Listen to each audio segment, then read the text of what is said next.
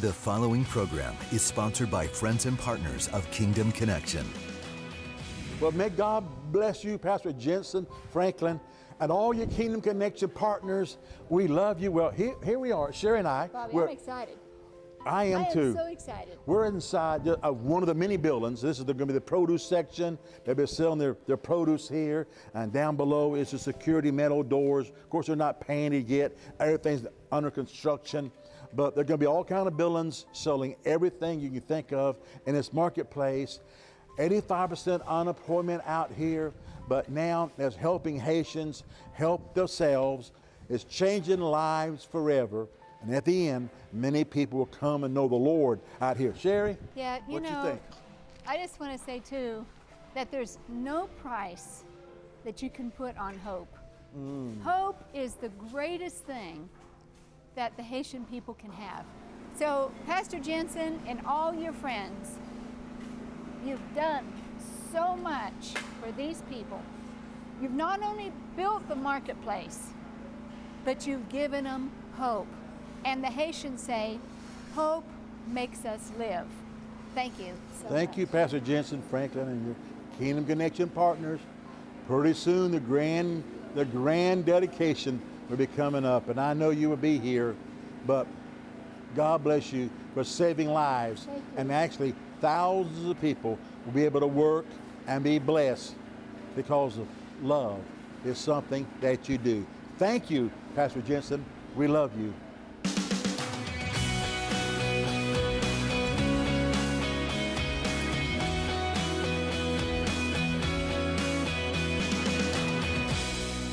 If you have your Bibles, I'd like for you to open them with me for a few moments to the book of Joshua chapter 6. Joshua chapter 6. Look with me in the scripture, Joshua chapter 6, verse 10. Now Joshua had commanded the people, saying, everybody read this out loud. You shall not shout or make any noise with your voice, nor shall a word proceed out of your mouth until the day I say to you, shout, then you shall shout. This is an instruction that Joshua gave the children of Israel as they were about to conquer the first city of the Promised Land. Joshua was aware of the inclination then and as well as now for us to talk ourselves out of the victories that are about to unfold before us. When there is no evidence, when there is delay, when there is annoyance, when there is opposition, we have a tendency, and Joshua knew it, to talk ourselves out of the victory that God is unfolding in our life. Proverbs 18 said, the power of death and life are in your tongue. Your words have tremendous power. When and where was it that Joshua learned this subtle lesson in life? It was when he looked back in the rearview mirror at the intersection of opportunity 40 years before, when Moses sent the 12 spies and Joshua was one of the 12, and Caleb came back and said, we are well able to take the land, but 10 came back and with their mouths dismantled the promise of God, the victory of God that he had already planned for his people. He watched them talk the whole camp of Israel out of the victory that God wanted them to have 40 years earlier. The Bible said in Numbers 13 that they brought an evil report saying, and all the congregation lifted up their voice and said, would to God that we would have died in the land of Egypt. This is on the brink of the greatest victory that God wanted to give his people.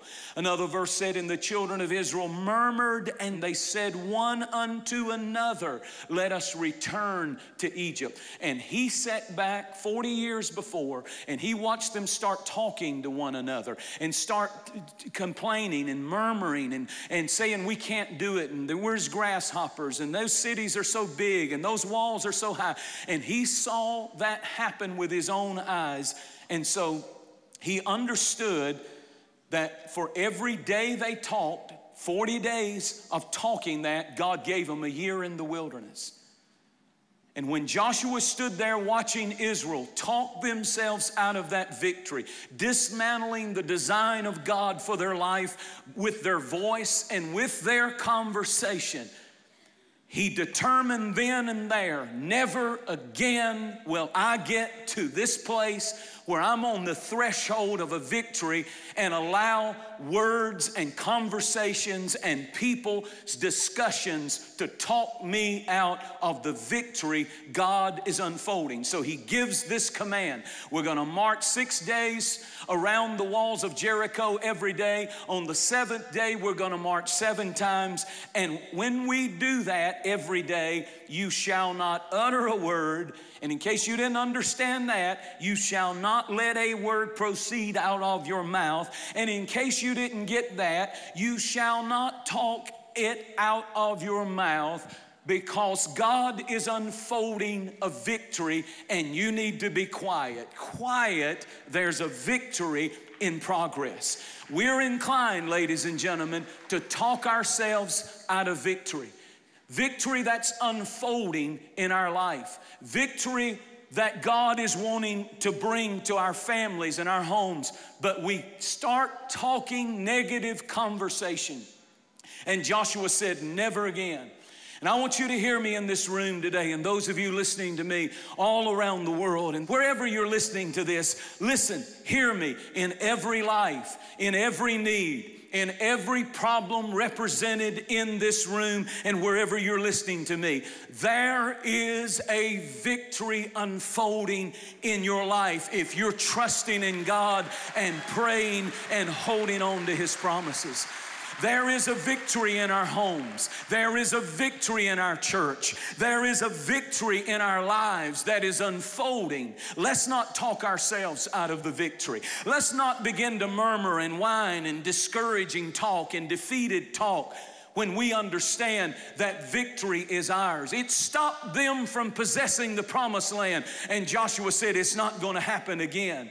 The victory is not in question. I know stuff's going on. I know prophecies being fulfilled like crazy. I know Jesus is coming soon. But let's not just talk the bad stuff that's happening in the world. Let's talk that in the last days, God's going to pour out His Spirit on all flesh.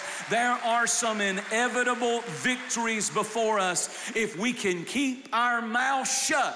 He said, I will build my church, and the gates of hell shall not prevail against it. They marched to the border of victory.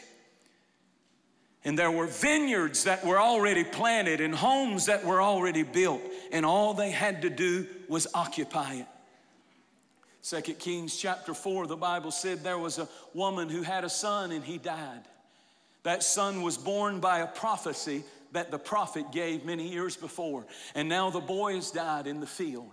And she takes off in her chariot to get to the prophet. And a cloud of dust comes over the horizon, and the prophet sees it, and he says, that's that little widow woman, or that's that little woman that didn't have a child, and now she's going to have a child, and she had the child. Go see if everything is well with her. And the Bible said the servant went out, and he asked her, is it well with your husband? And listen to her response in 2 Kings 4:26. She said, it is well. She just kept on going, getting to the prophet. And then he ran up beside her and said, is it well with thee? Are you okay? Trying to talk her down, you know. She said, it is well. It is well. She said, shh, there's a victory in progress. And then she asked him the big question. He asked her the big question, is it well with your son? And that's where we would have fell to pieces. But she said the same words, it is well with my child that is dead. She was saying, that old prophet gave me my boy in the beginning by the word of the Lord, and I'm not about to talk myself out of a victory that's unfolding. I'm going to get to God. I'm going to get to what He promised me, and He will bring a miracle to this situation if I won't let this guy let me talk. Sometimes if you just get into discussion with everybody about things, you'll start talking yourself out of victory. Just get a word from God and talk that back to God and pray that back to God, and you'll stay in victory. The Bible said in Mark chapter 5 that there was a man by the name of Jairus. His daughter was sick, and while they were on the way to pray for her, she died. And as soon as Jesus heard those words, he said in verse 36, don't say anything. Shh. And he put the mourners out, and he put the criers out, and he got in the room and he said, quiet please, I'm about to give a great victory to my people, and I don't need a lot of talk of unbelief. And he put them out. Suffer no man to go in with me but Peter, James, and John. And he raised that child from the dead, because he said, I need you to not talk me out of the victory.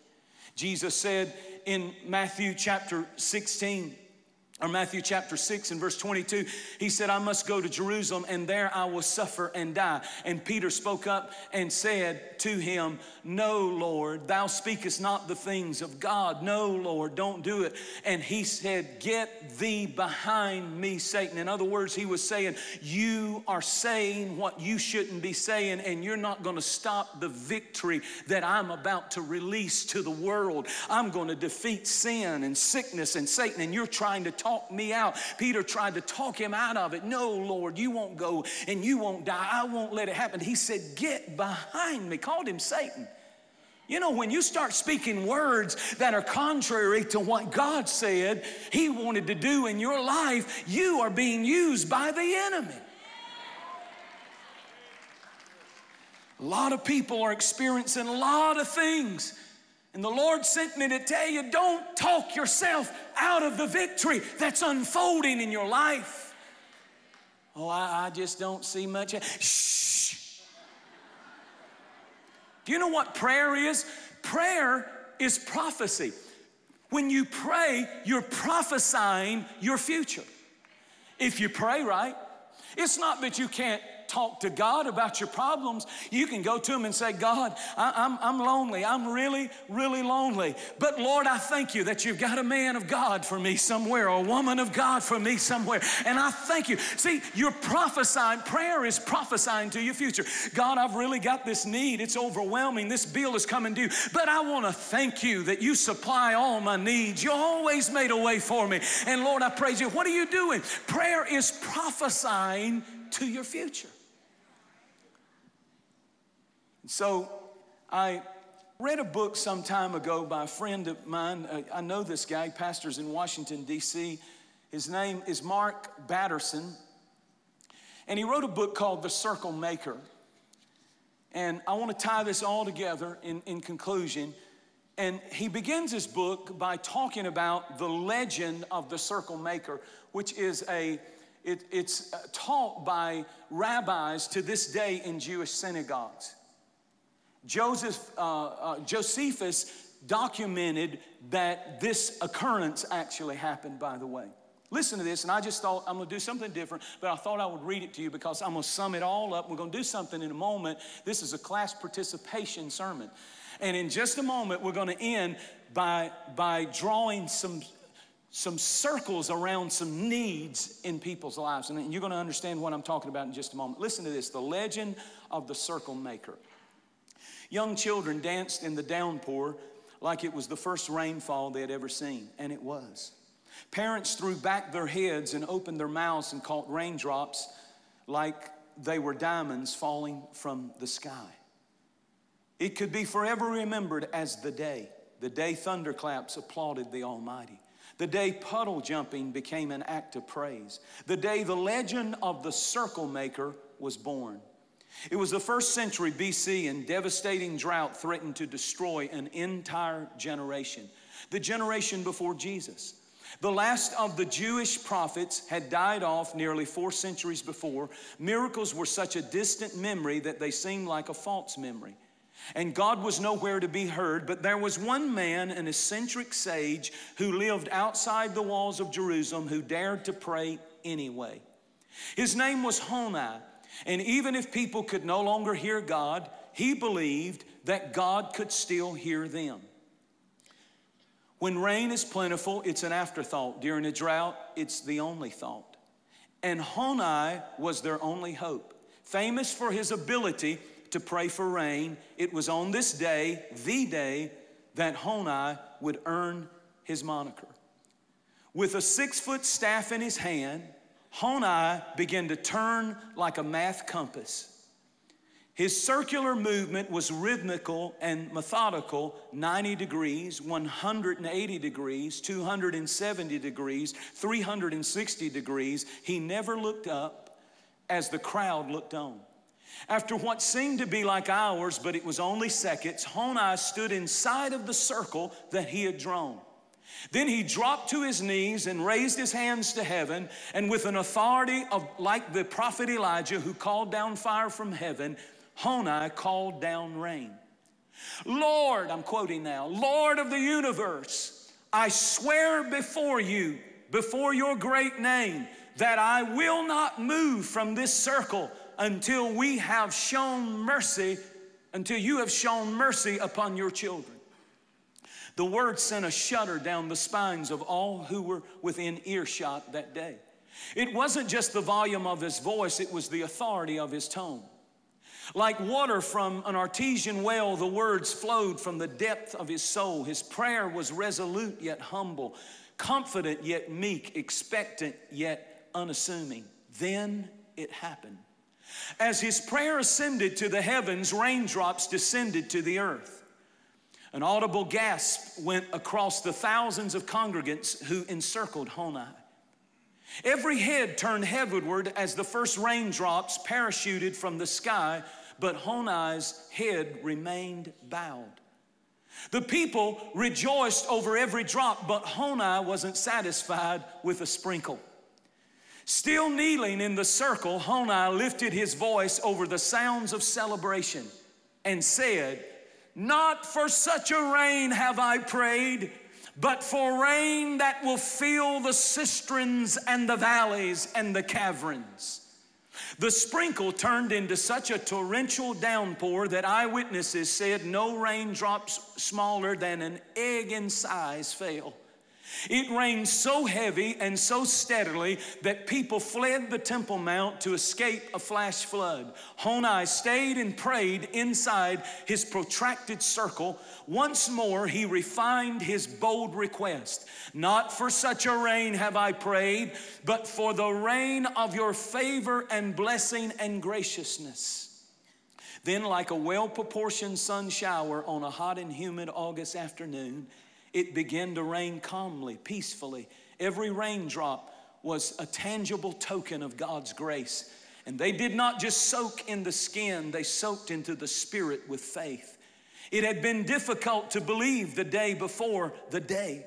The day after the day, it was impossible not to believe. The prayer that saved a generation was deemed one of the most significant prayers in the history of Israel. The circle he drew in the sand became a sacred symbol, and the legend of Honi, the circle maker, stands forever as a testimony to the power of a single prayer to change the course of history. Why did I read that? Here's why. Because in my prayer place this week, the Lord said to me, tell the people that that's exactly what Joshua did. So what I want you to do is I want you to think, what do you want me to do? If Jesus himself walked up to you this morning and looked you face to face and said, what do you want me to do for you? What is your heart? Come on. You don't have to play games with Jesus. You can't tell other people, but you can tell Jesus. What do you want me to do? Is it a person? Maybe it's a son. Maybe it's a daughter. Maybe it's a healing. Maybe it's a financial need. Maybe it's your business. Maybe it's a grandchild. Maybe you've got cancer. Maybe you're facing some. Maybe you're single and you're lonely, and you want God to give you the person that He's promised you. I want you to write down the number one thing you want Jesus to do for you. Write it down right now. Just take a moment. You can cover it up if you want to. If you got peepers, you know. Write it down. Maybe it's an addiction.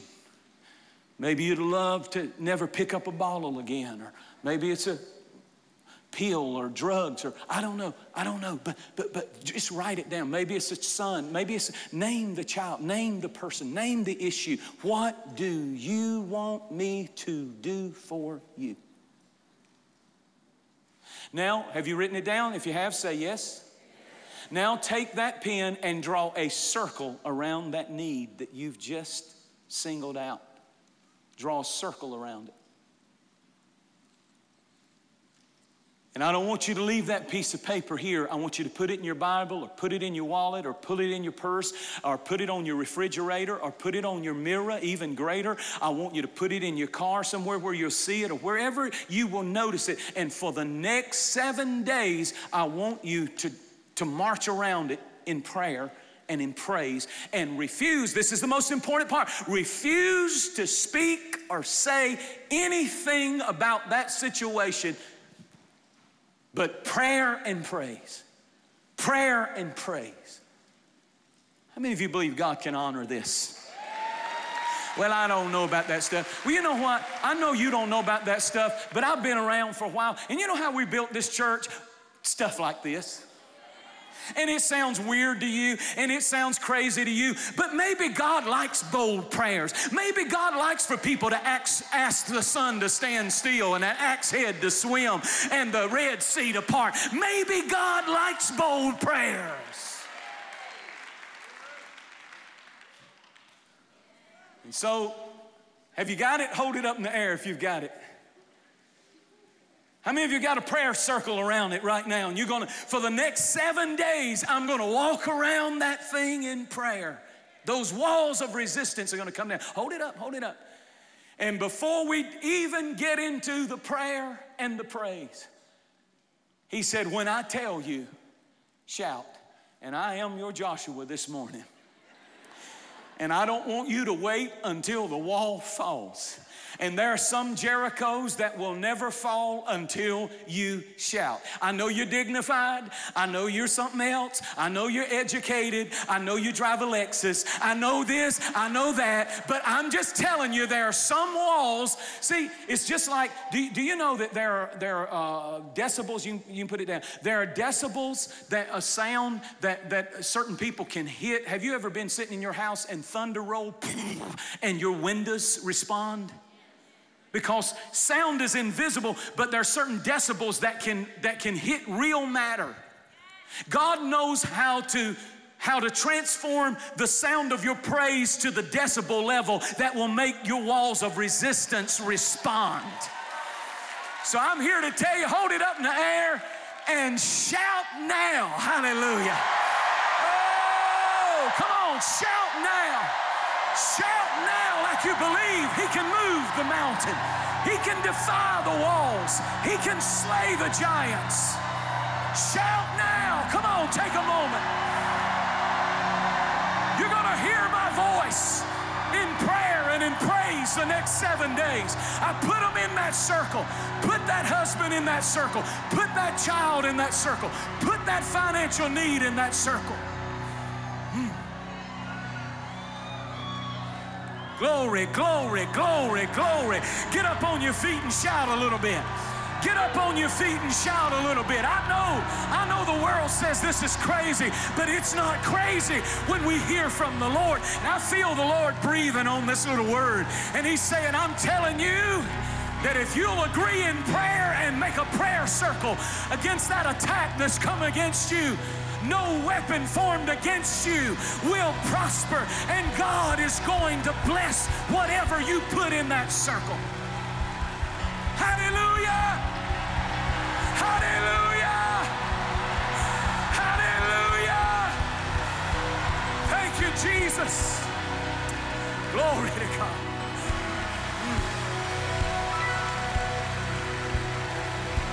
What counselors couldn't do, what money couldn't do, what lawyers couldn't do, what doctors couldn't do. You put it in a prayer circle and begin to prophesy through prayer that my God can do anything. Anything. Anything. Life has a way of weighing us down. We want to live lives full of hope and joy, but the problems we face often lead only to hopelessness. But we can overcome. God offers a promise instead of a problem. All we have to do is pray in faith and watch as He opens our eyes to His supernatural promises, because everything changes when we get God's perspective. In his new message, 5 Powerful Prayers to Pray, Jentezen Franklin reveals that God has given us a formula for prayer that can touch the heart of God. Don't just pray a day, don't just pray a week, don't just pray a month, but pray until something happens. Request Jentezen Franklin's new product, the 5 Powerful Prayers to Pray Action Plan, including this powerful message and a 5-week focused prayer journal. It's time to release your faith and start praying these powerful prayers. As you do, you will see your life change and the power of God revealed in your life. Request the 5 Powerful Prayers to Pray Action Plan today. Over 6 years ago, God led me to come and begin a church here in Orange County, Free Chapel, Orange County. And we've seen that church explode, and now thousands of people call Free Chapel home. I'm standing in the Bren Center at the University of California in Irvine, right here in Orange County. And we are believing that God is going to give us a harvest in this room. As a matter of fact, on September the 21st at 6 p.m., we're coming together as a church family. All of our services and all of our people are coming, but we're opening it up free of charge to all of the community. My friend Israel Houghton, multi-Grammy Award winner, will be leading in worship that night along with our Free Chapel team. I'm going to be preaching a special message, and I know that God will touch you and bless you if you're here. Tell everybody you can, bring everybody you can. I'll see you right here at the Bren Center at the University of California, Irvine, September the 21st, 6 p.m. It's going to be awesome.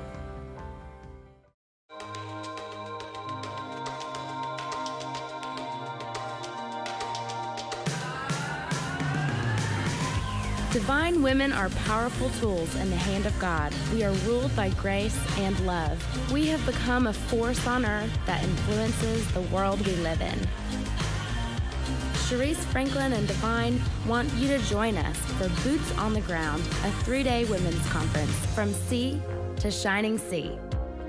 Join us in Gainesville, Georgia this September 18th through the 20th as we welcome special guests Lisa Bevere, Beverly Warmerons, and Jentezen Franklin. And in Irvine, California this October 2nd through the 4th with special guests Lisa Bevere, Wendy Treat, and Jentezen Franklin. Boots on the Ground tickets and information are available online now at divineconference.org. Register today.